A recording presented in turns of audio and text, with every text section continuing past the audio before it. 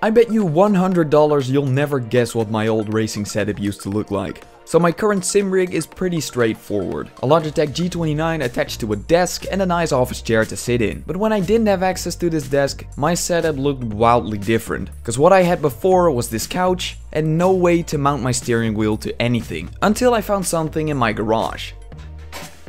This is a collapsible workbench, and it somehow was exactly what I needed. So I got a plank, stuck it inside the workbench, attached my steering wheel over here, put the pedals on the little metal thing underneath, and bam!